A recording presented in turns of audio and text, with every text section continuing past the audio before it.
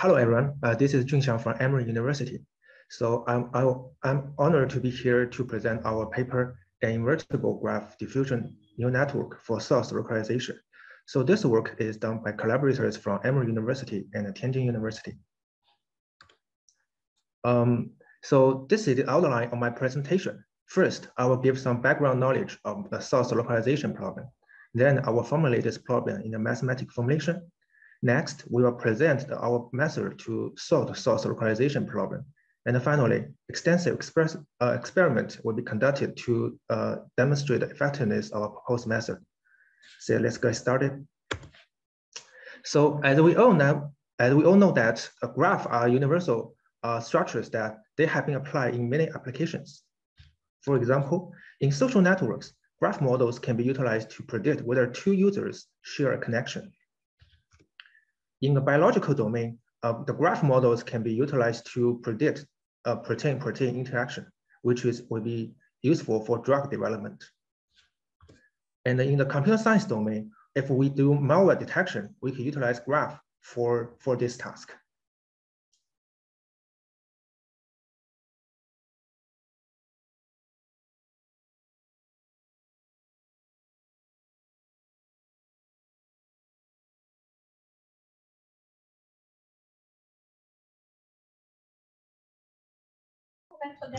I think, yeah, you muted yourself.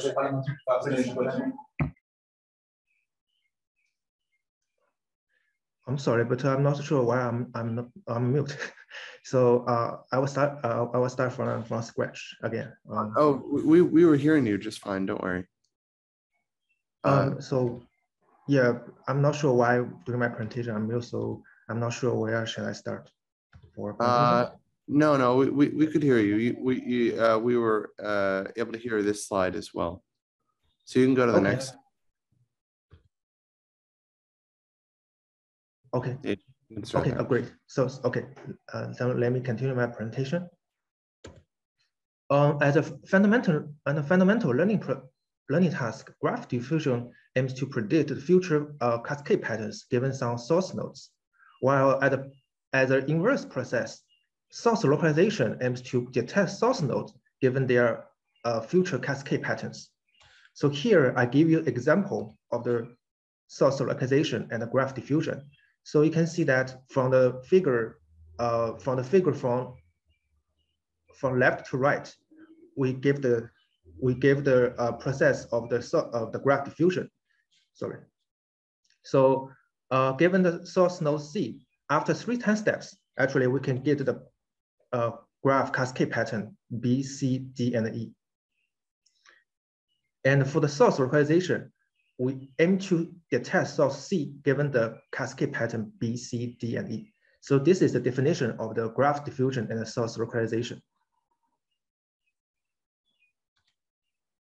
So existing source localization models actually are traditional prescribed methods, which based on predefined rules, such as distance measures and heuristics. And these rules are usually tailored or specialized for specific applications. Here is the problem. If we do not know any prior knowledge on graph diffusion, these rules may not work in this case. So as an alternative, we consider graph neural networks or GNNs to be an alternative to the traditional prescribed methods, because GNN has 2 advantages. Firstly, GNN can effectively learn the node representation by considering their network information and the neighboring information. Secondly, GNN can learn the rules from the data directly instead of prescribed rules, and it can be trained in the end-to-end fashion. So because of these 2 advantages, we can apply GNN in the source localization problem. And one may ask, what would be the challenges if you apply the GNN into this problem? And here is the major 2 challenges of the GNN. The first challenge is the difficulty to leverage knowledge in graph diffusion models. So to illustrate the point, I give an example here. So you can see that start from node B and node C, right? We can both generate the same cascade pattern B, C, D, and E. So this means that the source localization problem is ill-posed, right? But if we can utilize knowledge from the graph diffusion model, it will help us to improve the prediction of the source localization. So the question is how to inject such prior knowledge from graph diffusion models. It is very difficult to define handcraft rules to achieve this goal because graph diffusion process and the source localization process are opposite. The second challenge is the difficulty to ensure the validity of the inference sources. So we have noticed that graph sources usually follow some valid graph cascade pattern. For example, in the social network, we observe that some source may be connected, or in the IoT network, in some restricted regions, the source may be very dense in such regions. Actually, we can design some activation layers to impose the validity constraint into our model. But these activation layers actually focus on individual nodes, while the general validity constraint requires projection of multiple nodes. So that's the second challenge. So before we move to our framework part, we need to formulate this problem in a mathematical formulation. And here we're given a node G, and we assume that the graph's diffusion model theta here is none, where the theta maps from X, which is the source vector, to Y, which is the diffusion vector. So the goal of the source localization is to design the inverse of the theta, which starts from Y to X. And it also subject to constraint psi X, phi X equals 0. So phi is a validity constraint. Now let's move to our framework part. Now we propose a IVGD model for source localization, which is short for invertible validity aware graph diffusion. Our proposed IVGD framework consists of two modules.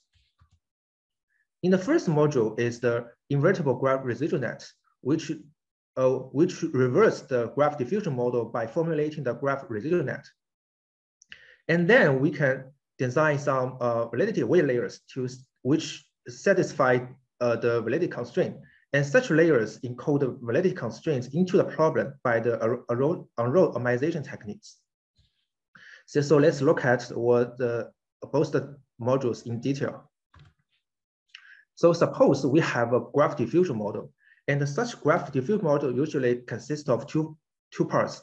One is feature construction, and the other is label propagation. So in order to make it invertible, we can add some residual connection. And this is our invertible graph residual nets. So given this invertible graph residual nets, we can give the estimation of the source vector by the following algorithm. So this algorithm gives the estimation of the source, and it consists of two loops. For the first loop, it can obtain the inverse of the label propagation. And for the second loop, it can give the inverse of the feature construction. And these loops can be achieved by the fixed point iteration.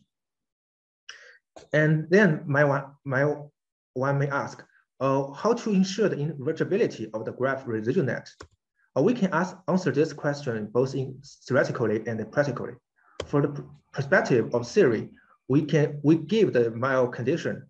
If the Lipschitz constants of the f and the g is smaller than 1, then we can ensure that the graph residual net is invertible. Also, we can provide some practical discussion on how to make it invertible in order to satisfy the condition in theory. Due to time limit, I won't go into detail. If you're interested in this part, you can look into my paper. The next module is validity aware layers. So we have obtained the estimation of a source from the invertible graph residual net, and we pass it into an error correction module to make it more accurate. Now the question is how to ensure the validity constraint. In order to achieve this goal, actually, we need to solve the following optimization problem, where the objective is a loss function and is subject to two constraints. Two constraints, and the one is the result we obtain from the graph residual net. And the second is the validity constraint. So you may observe that there is a potential conflict between these two constraints. So in order to address this issue, we actually relax this problem into the equation 2, where we impose the least square loss on the objective. Now the task is to design some activation layers to address equation 2. Inspired by the unroll optimization technique, actually we can unroll equation 2 into a neural net where the layer designs as equation 3. So each layer, actually it is an optimization problem. So the minimizer of this optimization problem is an output. But the equation 3 is still a constraint optimization problem. So we need to solve it by the augmented Lagrangian method. So in order to do so, we formulate augmented Lagrangian function as follows. So we need to solve the big H here. But the big H is still a non-convex because the constraint, the validity constraint, may be non-convex. So it makes the whole objective non-convex. In order to address this issue, actually we utilize the linearization technique to transform the non-convex big H to the convex small h. And then we can have the final formulation of the validity aware layers. And usually for square loss, if the loss function R is a square loss, then this optimization problem has a closed form solution, which is very convenient to solve. Okay, now let's look at the experiment part. So we have tested our IVGD method on 9 real data sets. So this table actually shows a summary of the data sets. And for most data sets, we generate the diffusions as follows. First, we select 10% node as a source node randomly. And then this diffusion was repeated 60 times. And the ratio of the training and test set was set to 8:2. And for some data sets, such as Mimi Tracker and the DIG, they actually provide the source vector and the diffusion vectors. When it comes to the comparison methods, we choose 2 prescribed methods and 1 GN-based method. And these are state-of-the-art methods in the source localization. For the matrix, actually, we utilize 5 matrices, which are accuracy, precision, recall, F-score, and the area on the ROC curve, which is AUC.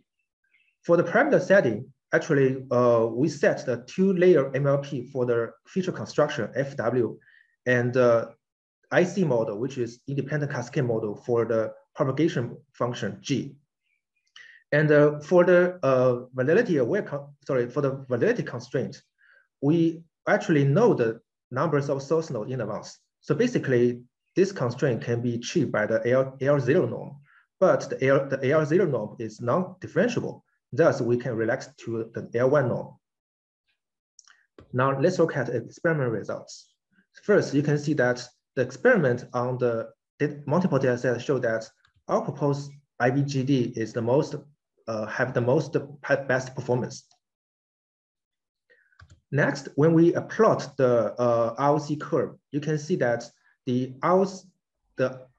ROC of our proposed IVGD is actually covers all comparison methods. This means that the AUCs of our proposed IVGD are the best. Next, we show the results for ablation study. And you can see that if one of the modules in our IVGD was removed, actually the performance dropped significantly. This means that all the components of all the modules in our proposed IVGD are necessary to the outstanding performance of our proposed model. Next, we have investigate our model with regard to 2 factors, hidden units and layers. And these plots demonstrate that more hidden units and layers lead to bad performance in general, with several exceptions. Exist. We also demonstrated the running time for multiple data sets. So you can see that for the first 3 data sets, actually the LPSI is the most efficient one.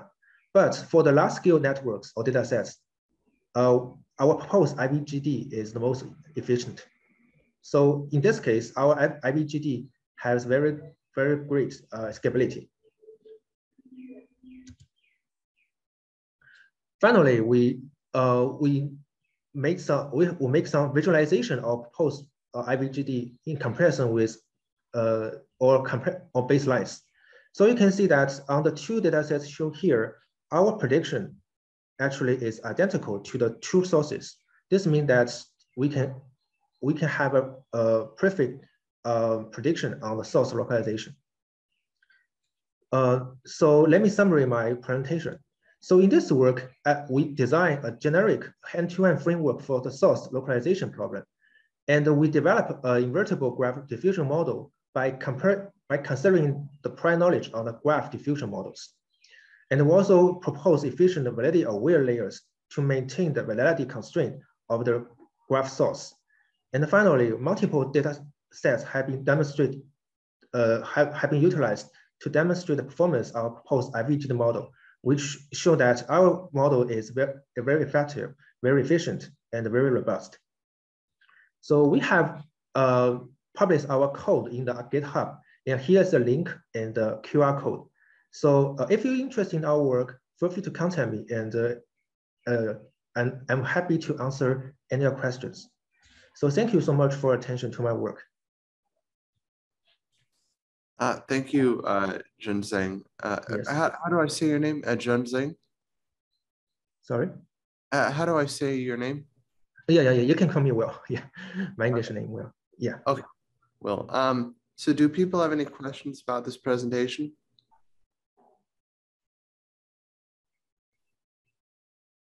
If people do not have any questions, I can ask one of my own. So one point you raised is that this model works very well if you know the diffusion model. Or sorry, this source localization method works well if you know the diffusion model. The question I have though is, in many realistic scenarios, we might not know the diffusion model. You know, you might only have a couple of malware infections, or you might only have a couple, you know, disease infections of a particular disease, giving you very limited knowledge about how it might spread. So how do you address that potential issue? Okay, I think that's a very great question, because so compared with source localization, so graph diffusion domain actually are very well developed.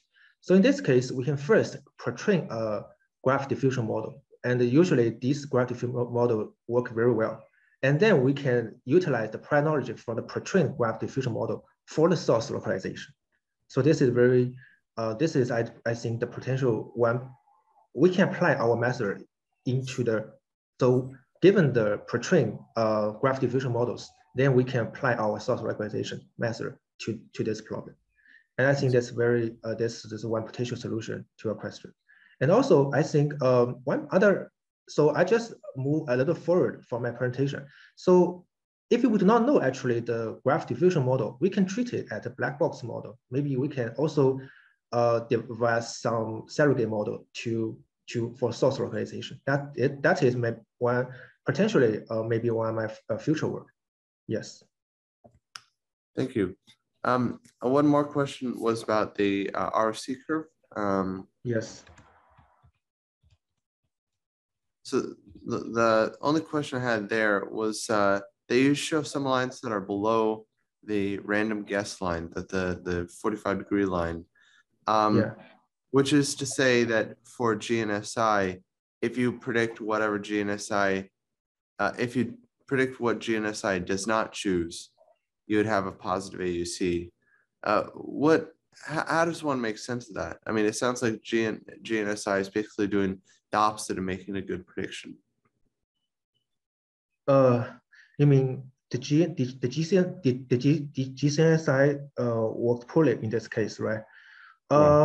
Yes, this is very, I think this is a very good question, because when I conduct a method and compare it with GCSI, actually you can see that if you look at the matrix here, actually it has a fine ACC, but its PR and RE very low. So basically cannot, when we actually done our experiments, so the GCSI is very very sensitive to the threshold, right? But basically, if we move the threshold a little bit, then maybe the prediction is actually changed significantly. So basically, this means that the GCSI is very sensitive to the threshold. So that's why I think when we plot the ROC curve, the AUC is very low in this case.